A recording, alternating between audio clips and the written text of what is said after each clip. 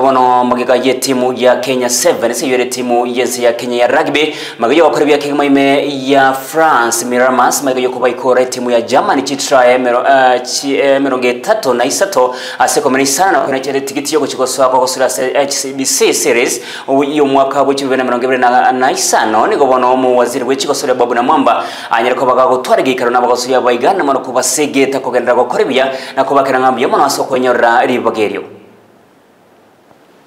Today we hand you the national flag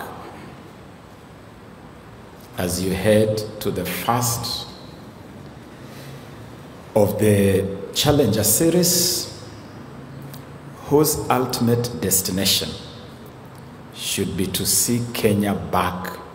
We were completely shattered when Kenya dropped out of the HSBC Series. But we said at that time that when you hit rock bottom, there is no other place to go but up. We must never take any position we occupy in the world of sports for granted. And so we are now fully aware that this is a highly competitive space. Everybody wants to be in the HSBC Series. Everybody wants to be at the high table of rugby. It is an elite sport. It is a top tier level of sports. It is a heavy money spinner. There is a heavy investment, heavy revenue flows that come with that top tier presence.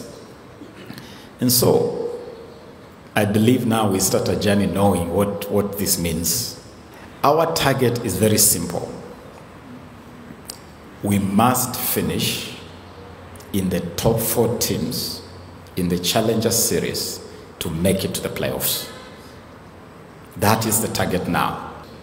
Once we get to the playoffs, I know what you guys are made of. I have no doubt that once you get to the playoffs, mutafanya ile kitu.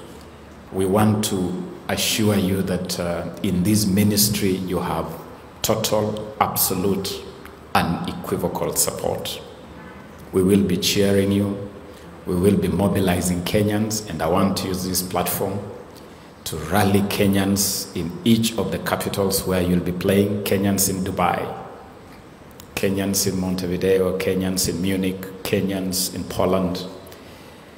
Come and cheer the Shujas. Come and cheer the Lionesses at every single game.